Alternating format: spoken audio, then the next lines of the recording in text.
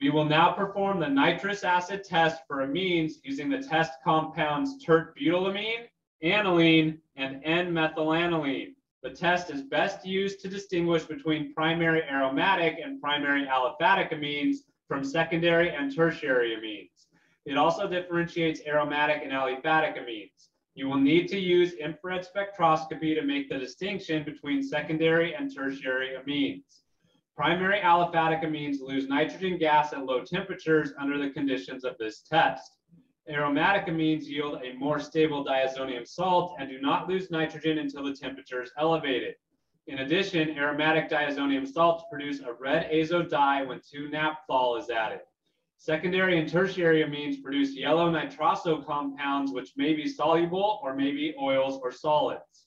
We will begin by dissolving a small amount of the amine in 2 milliliters of water with 8 drops of concentrated sulfuric acid in a large test tube.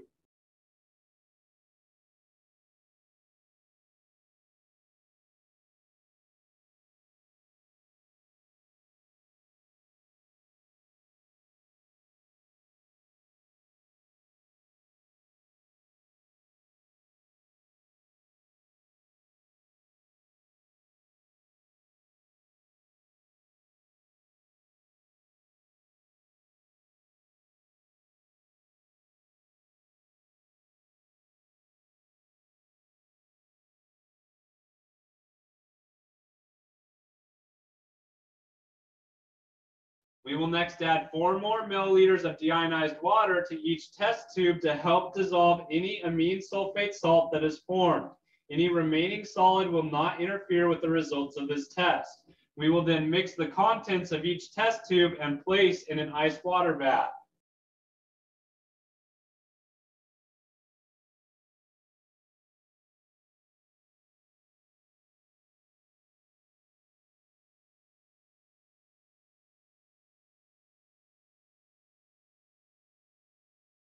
We will also need to cool 2 milliliters of 10% aqueous sodium nitrite solution per compound to be tested in another test tube.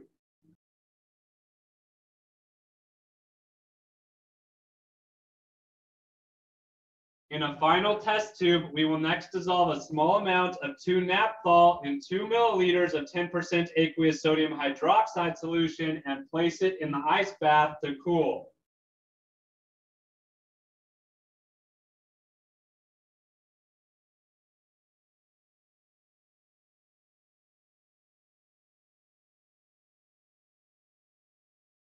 We will next add the cold sodium nitrite solution dropwise to the cooled solutions of the amines and look for bubbles of nitrogen gas. Substantial evolution of gas at low temperature indicates a primary aliphatic amine. The formation of a yellow oil or yellow solid indicates a secondary amine. Tertiary amines do not react or behave like secondary amines. If little or no gas evolves at low temperature, we will take half the solution and warm it to room temperature.